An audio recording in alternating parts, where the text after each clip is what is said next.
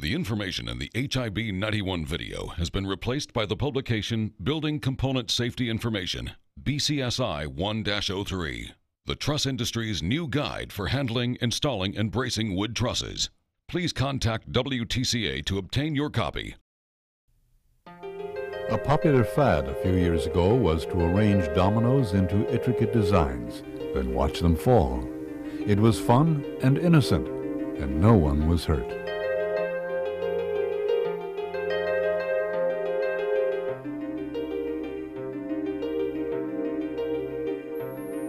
But if roof trusses are not braced properly, they can also go down like dominoes, and the result can be costly, even tragic.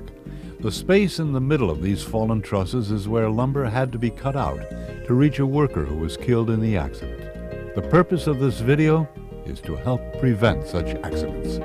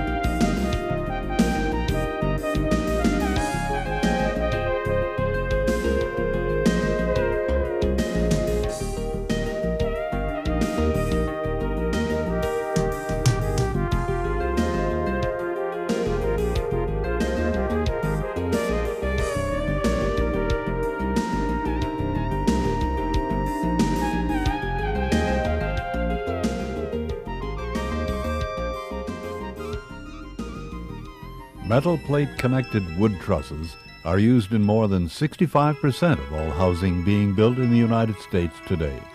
That's because they have many advantages over conventional stick-by-stick framing. Structures can be enclosed more quickly with trusses, saving time on the job site, and trusses can span long distances without support, allowing for large open space rooms and great flexibility of floor plans. That's why they are often used in churches where scissors trusses allow the space to soar upward. Trusses are pre-engineered, so there's no guesswork on site. And since they are manufactured products, they assure consistent quality for faster construction and a uniform appearance. And trusses perform very well when they are used properly. Trusses come in many shapes and sizes, but they're all based on the rigid triangle, the most efficient geometric shape for carrying and transferring loads in a structure.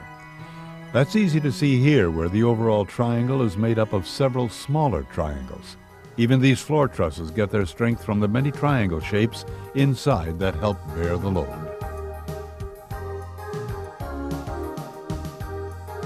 A truss is a manufactured assembly of many parts, not a single solid piece like a sawn 2x10. Because of this, the individual parts, wood cords, wood webs, and metal connector plates can be damaged if mishandled. To help serve as a guide to the proper handling, installing, and bracing wood trusses, the Truss Plate Institute has published the booklet HIB 91 for use by truss installers, contractors, and builders of record. At the manufacturing plant, trusses should be banded as close to panel points as possible to prevent bending of the lumber. Standard practice is to load banded truss bundles on the bed of the trailer, then securely fasten them down for transport to the job site.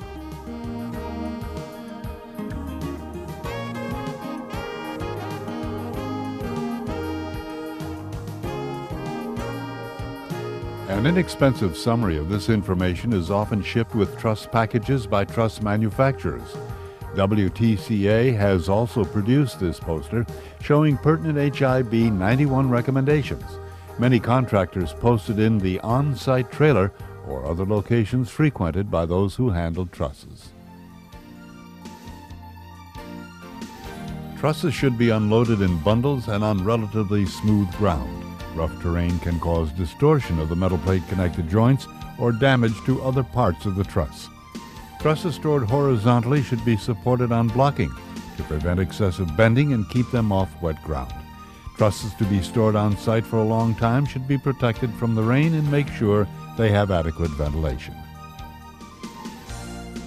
Here is an accident waiting to happen.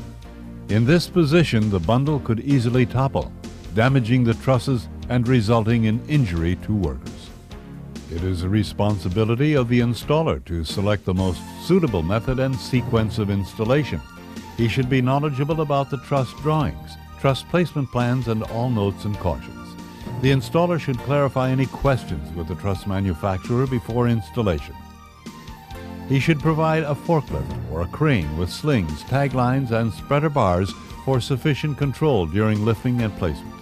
Determine the proper location of lift points and the type of rigging and procedure that will assure truss balance. The use of taglines to help control the truss is recommended whenever trusses are lifted using a crane. For trusses spanning 30 to 60 feet, a suggested lifting procedure to use is a spreader bar that is extended to approximately 1/2 to 2/3 the length of the truss. For example, here we have a 44-foot scissors cantilever truss. A note of caution, the lines from the ends of the spreader bar should toe in as they do here. Don't let them toe out, since this will tend to cause buckling of the truss. The tagline is very important for maintaining control of the truss during the erection process. This ensures that the truss will remain plumb and the job site will remain safe. When each member of the installation team is knowledgeable about safe erection procedures, the trusses can be set on the building easily and quickly.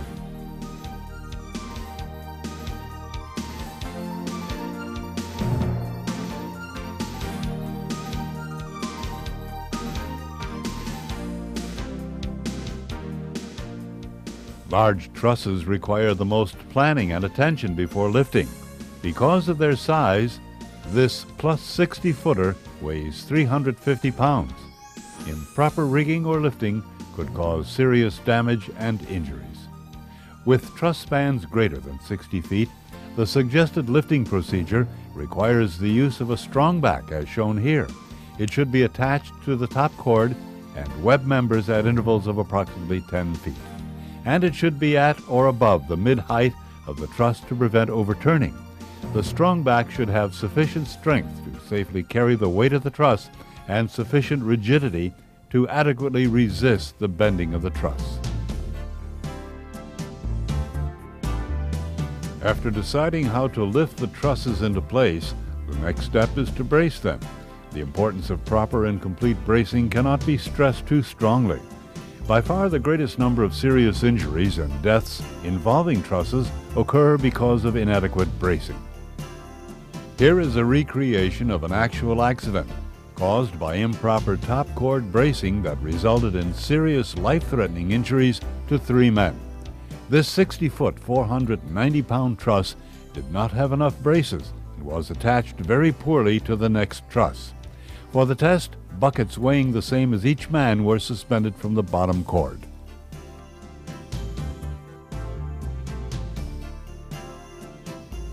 First, one man stepped onto the bottom cord.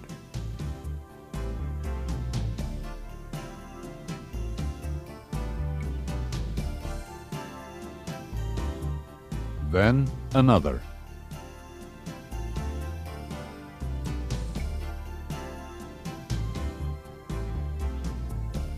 Note the characteristic S shape of the top cord of the truss.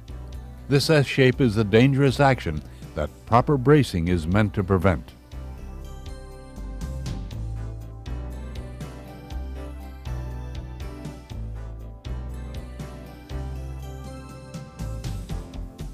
Finally, the weight of the third. Flip the truss.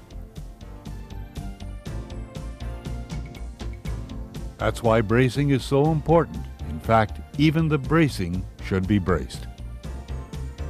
This is a model of a trussed roof with all the temporary and permanent bracing already installed. Kirk Grundahl, Executive Director of WTCA, explains the purpose of each kind of bracing and the installation sequence. The key to bracing off the truss system is getting the ground bracing set up properly. Make sure that the first truss is plumb. You want to have a right angle from the ground to the first truss, and then you want this diagonal to tie off the system in a triangulated fashion to make the entire system stable.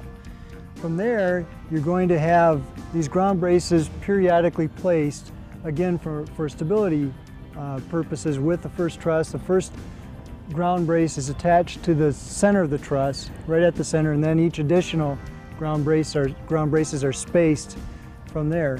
And then you brace the bracing off with these diagonal braces to each of the ground braces that have been set up. And you want this to triangulate out as well, and again increase the stability of the system.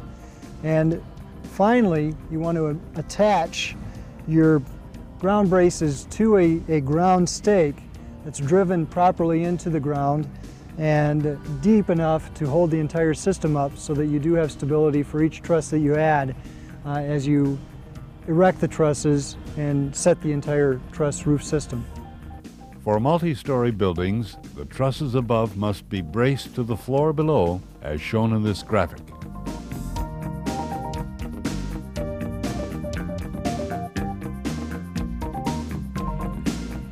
So the next thing, once the ground bracing is up and the first truss is plumb, you have the lateral bracing, which is designated by this orange colored piece here, in at least 10-foot lengths, connected with two 16-penny duplex nails at every point. And then there's a lap joint, turn around here, right there, that you lap at least two trusses, again for stability purposes. You don't want to have just one connection where it can rotate. You want it lapped over so you have continuous lateral bracing that's temporary. And this will always be put down and then taken off when the sheathing's put on. Attached to that is diagonal bracing, which is designated by this orange piece, and that ties off this system so it's entirely stable temporarily. And this can be left in the configuration that it's in as a permanent brace to the system.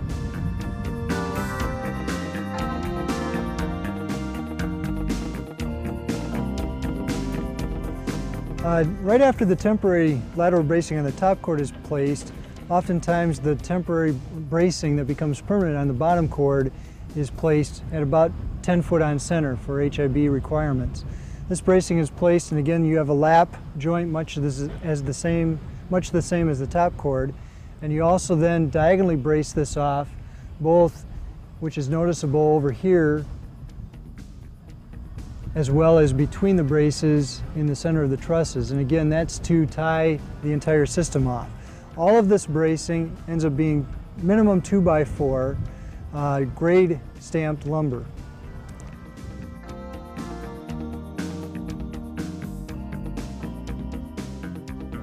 One of the last bracing pieces that is put into a system is the web member bracing, and this is to prevent web buckling in the system. This bracing is shown by this red 2x4 laterally, braces each web member and is shown on the truss design drawing specifically. In some cases a single brace is necessary, in other cases two braces are necessary to keep the webs from buckling out of plane.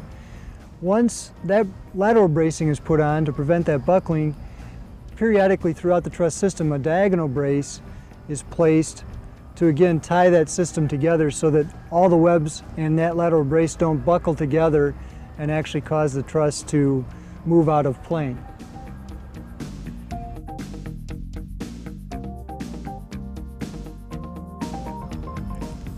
One of the final elements to bracing off the entire roof system is the permanent cross bracing.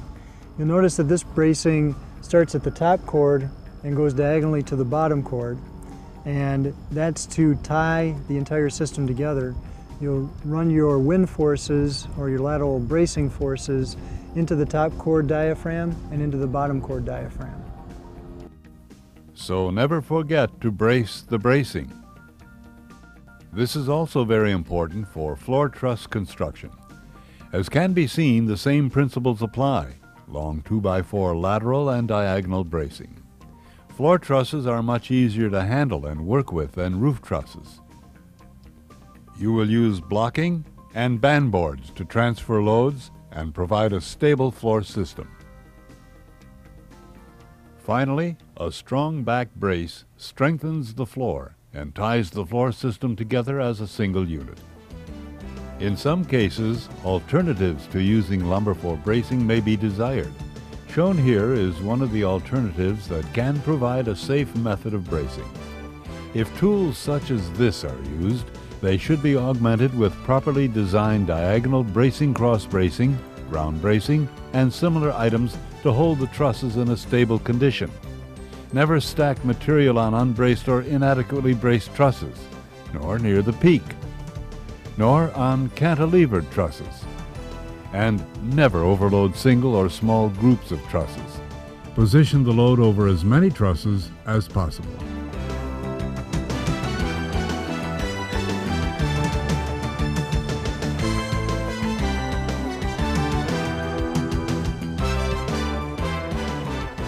Wood trusses can carry great loads because they are based on the rigid triangle shape. But handling wood trusses requires a high degree of safety awareness. It is essential that prudent and proper methods be used at all times. And remember, brace the bracing. And anyone involved with handling or installing wood trusses should obtain a copy of HIB 91 and refer to it whenever trusses are to be installed. That way, these will be the only kind of dominoing we will want to see.